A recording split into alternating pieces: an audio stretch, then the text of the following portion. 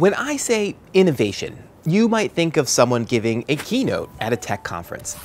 It's become shorthand for new ideas spearheaded by companies with venture capital, open office plans, and dreams of low-orbit spaceflight. But what if I asked you to think of libraries, public parks, and weekends? In their time, these things weren't just innovations, but huge, nearly unthinkable wins. And groups of citizens demanded them. Not companies, but people, the public, using public resources to solve public problems. These radical innovations changed everyone's lives immensely, for the better, and in often unexpected ways.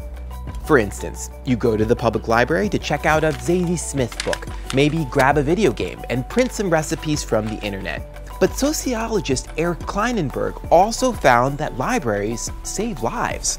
The more parks and libraries in a neighborhood, the lower the death rate during the 1995 Chicago heat wave. Because if someone was absent from their local hangout, it was more likely a friend would go check in.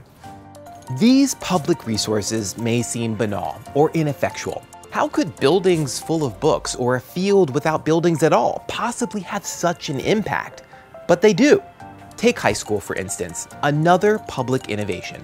In 1910, only about 18% of American teenagers attended high school. But by 1940, that number was up to 73%.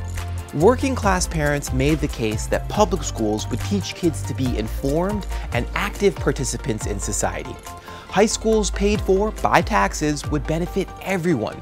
As Harvard University public policy professor Robert D. Putnam explains, most of the economic growth during the whole of the 20th century came from the decision to fund public high schools.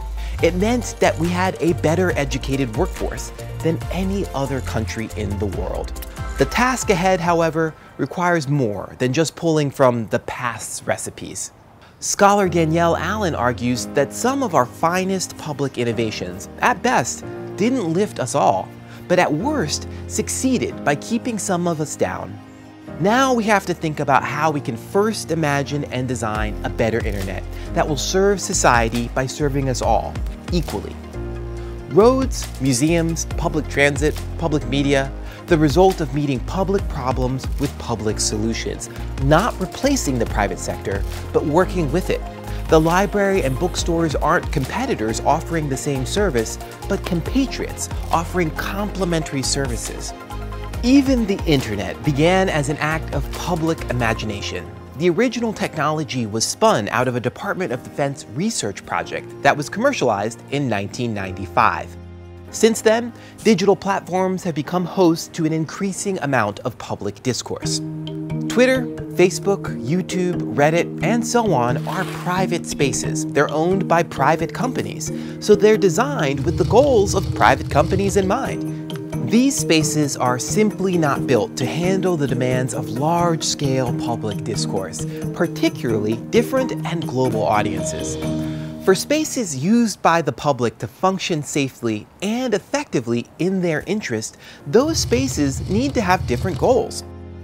Maybe, like the social reformers before us, we can demand better of the internet, the platforms on it, and the companies that shape it to address its private-public mismatch.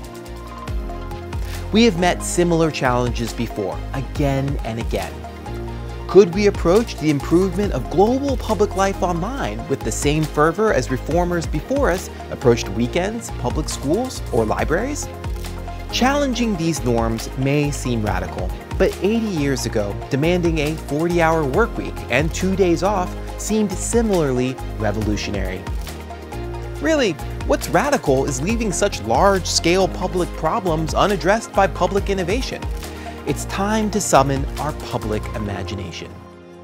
If parks and libraries can save lives and public high schools can kickstart nationwide economic growth, imagine the impacts of better digital public spaces used by billions of people.